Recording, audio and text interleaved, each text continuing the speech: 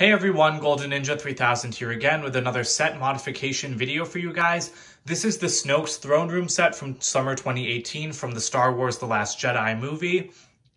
Now the actual Snoke's Throne Room set was pretty decent. As you can see, I didn't change the main structure of it at all, but it was missing the giant red curtains that he had all around his throne room in the movie, and that's what really made for the most striking appearance. So I found a way to just add a little bit of it to give you the idea of it right behind his throne.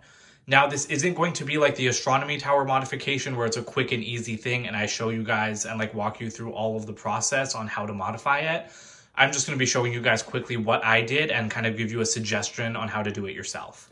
All right, I apologize for the set being a little bit dusty. It's been on display for a couple of years, ever since I got it. I'm also missing Rey and Kylo Ren because I took them to school with me, and so I forgot to bring them back. So they aren't in this display.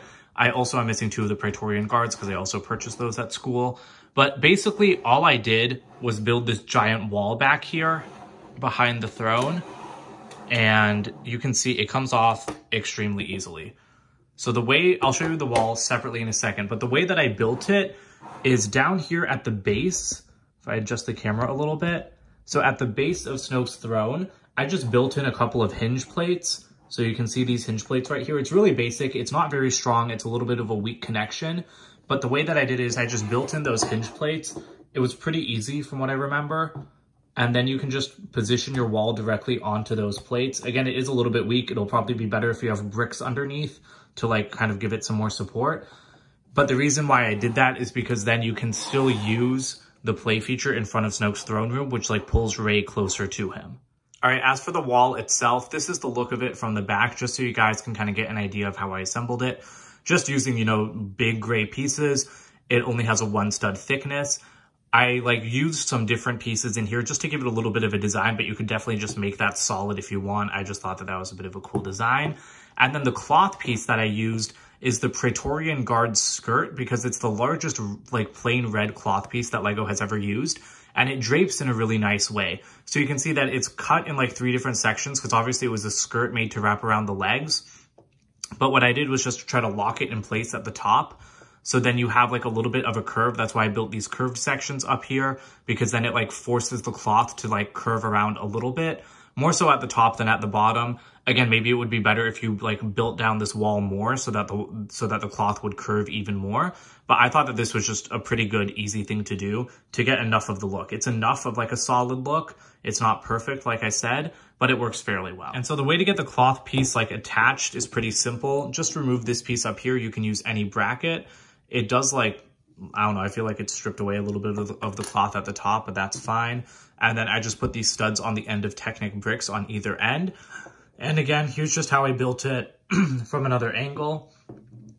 So it's fairly simple. You can really do it yourself. I think if I can do it, anyone else can. You just have to build this wall, and then I had to get creative to find out that this cloth piece is the one that worked. You can maybe use the Technic ball end pieces, the pins with the ball joints at the end. Those might work better here, but I think the reason I didn't use them is because it pulled it too tight to the brick and I needed some more space in it to be able to have it curve.